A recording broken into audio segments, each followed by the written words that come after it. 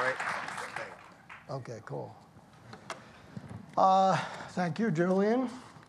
Thank you, Danny. Can I get on TV with you? Yes. Danny told me this story yesterday, that sometime in early August of 1964, he's flying from Memphis to New York. And in Memphis, he runs into a black guy in overalls, like this guy has. And that was kind of a uniform, a civil rights uniform. And so he approached the guy, and turned out he was with CORE, right? And so Yeah, right, he was a CORE worker. They chit-chat for a little while, and then Danny gets on the plane and flies to New York.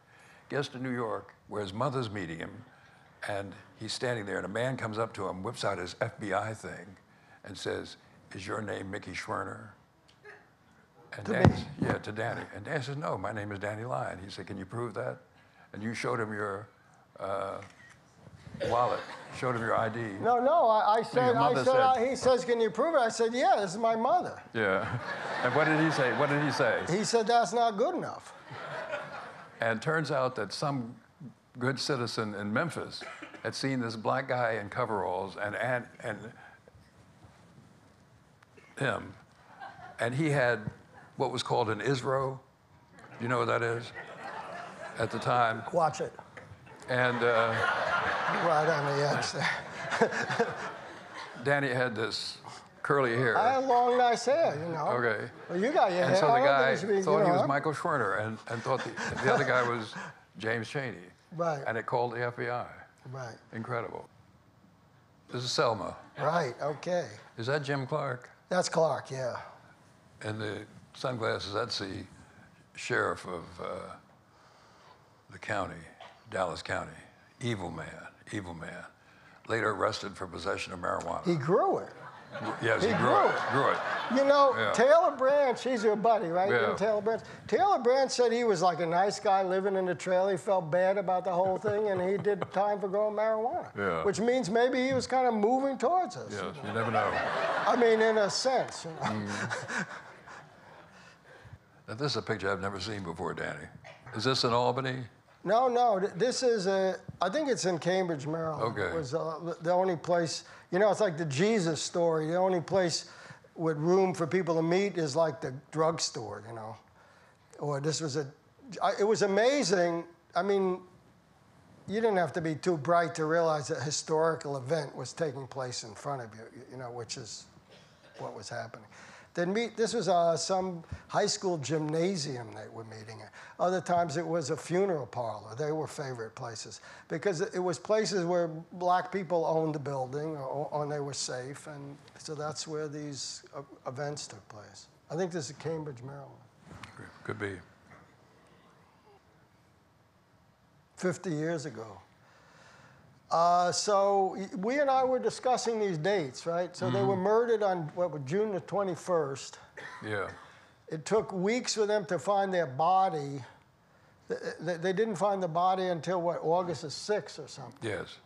So that's true. I'm not sure about the date, but it was sometime in there. Early in August. So for over 6 weeks, the word in the South was that these kids were just hiding, and it was a publicity stunt. The governor said they're hiding out in Cuba. That's a good place. Yeah.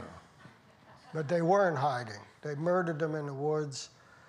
I mean, I write in this there's a new book called The Seventh Dog, which is not out yet, but it'll be out in the spring. And I wrote about these boys, and I wrote about all the young people I knew who died, who got murdered, and you look at Andy, I was the same age as these guys, and you think of the life that I've lived since then. I've lived 3 times as long as they got to live on this earth, you know. We don't get another shot at this, you know.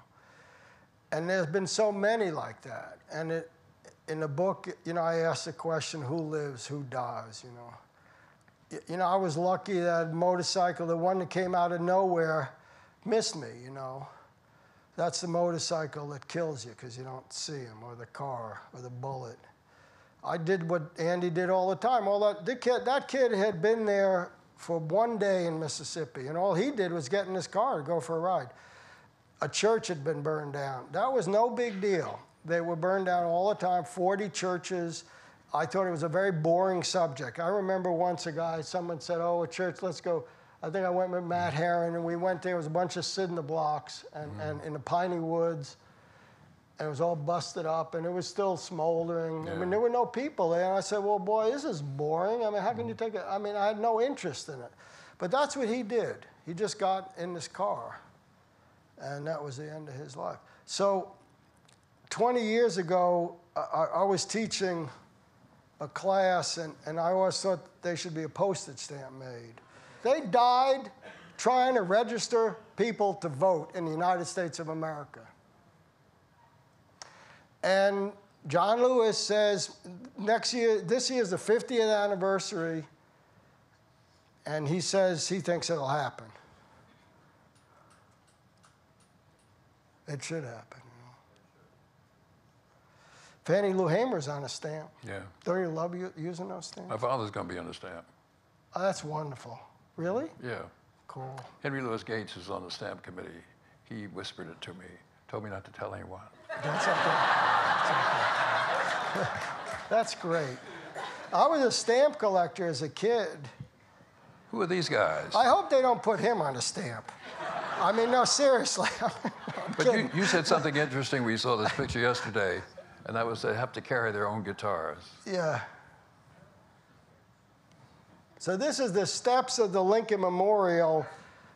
The morning of the march, where King will make this speech we all know by heart, and John Lewis will make a very important speech, and Julian and I are up, you know, underneath Lincoln, and these guys all showing up early. What were you doing that morning? I had a couple of jobs. One was passing out everybody's speech. Everybody was asked to deliver, who spoke was asked to deliver a copy of his or her speech, no hers, his speech. And they had to be passed out to the media. And I passed out John Lewis's speech to the media people, and I said, notice this, that he's the only person here who's going to talk about black people, not Negroes, not colored people, black people. None of them paid any attention. But I also gave Coca-Colas to the movie stars. And my most prominent memory is giving a Coca-Cola to Sammy Davis Jr., and he said, thanks, kid.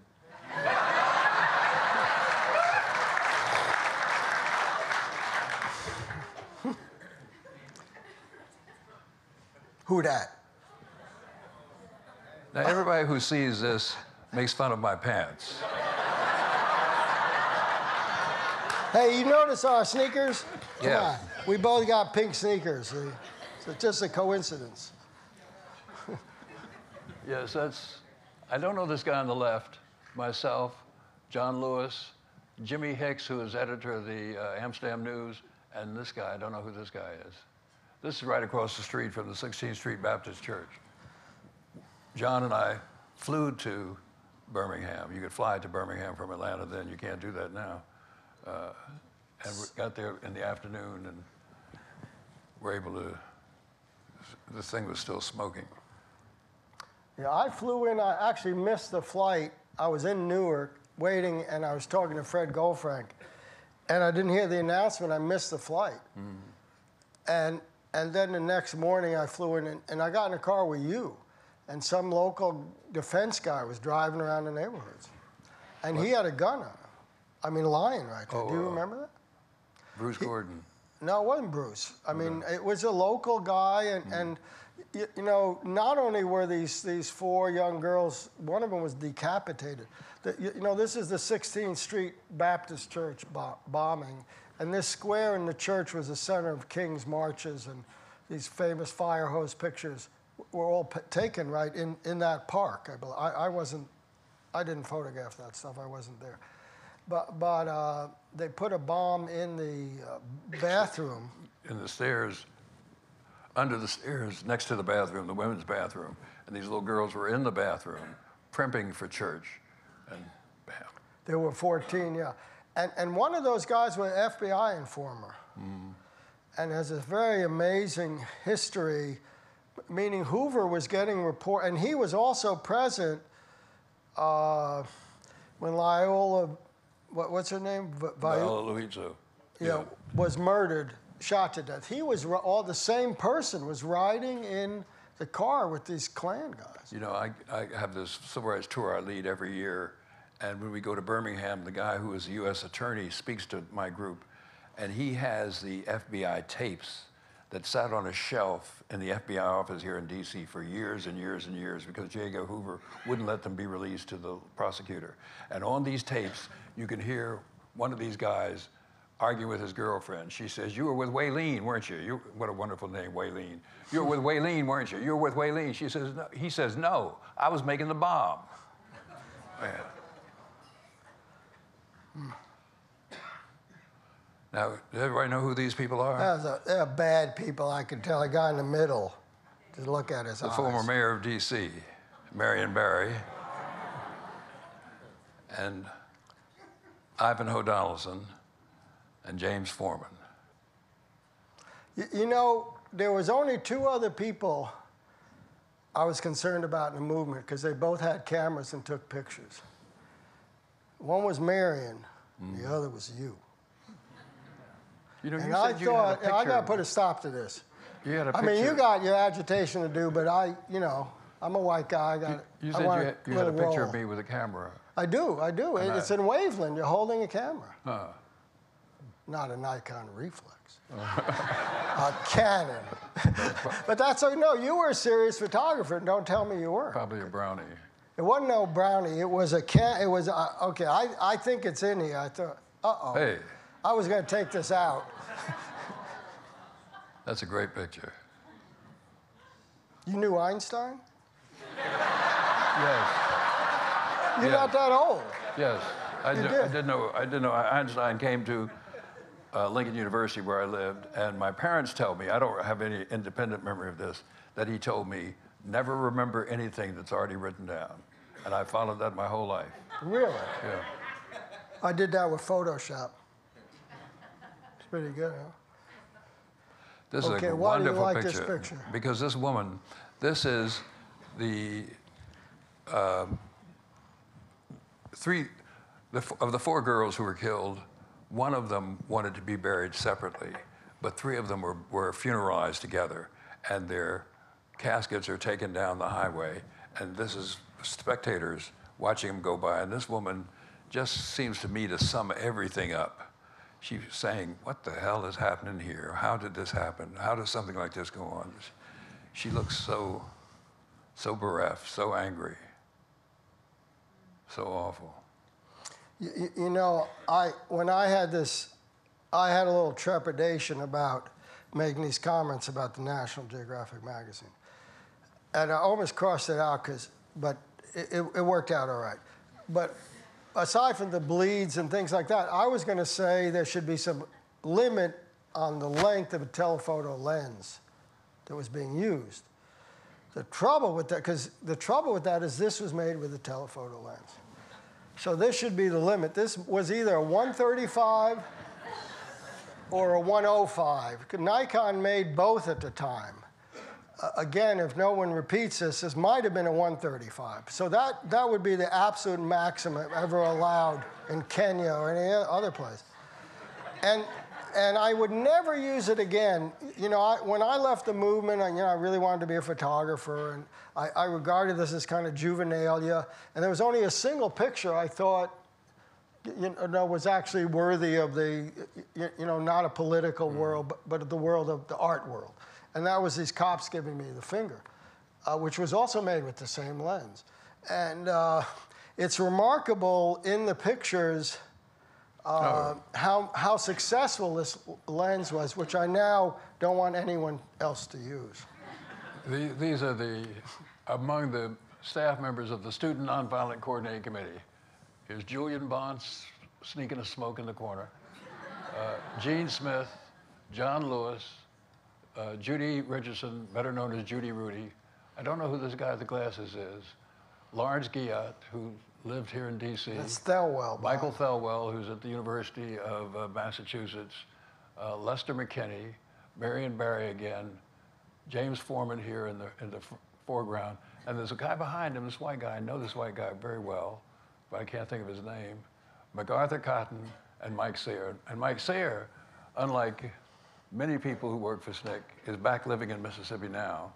And this is He's just still working down there. He's still cool. doing what he did then. Just he became a lawyer and just doing a lot of good stuff.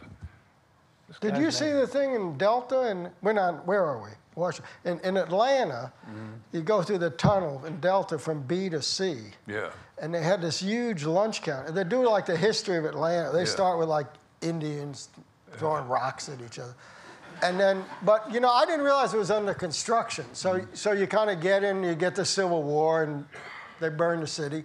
And there's SNCC, and it's massive. You know, just like as big as that. One of my pictures of the lunch counter. Oh, really? And I thought that was so No, cool. I haven't you seen know. that. Yeah, I got pictures of that. I thought it was great, you know, and I think it went through Magnum, and it wasn't credited, but it was huge. And I always wanted to do a work of art in public place. I never got to do it, and then there was a picture of John and some other stuff. But Yeah, you never went from Delta. You don't go on Delta? Yeah, I do. But they have a new mayor in New York City. You know, you get something in the subway. Yeah, well, that could be. We could maybe.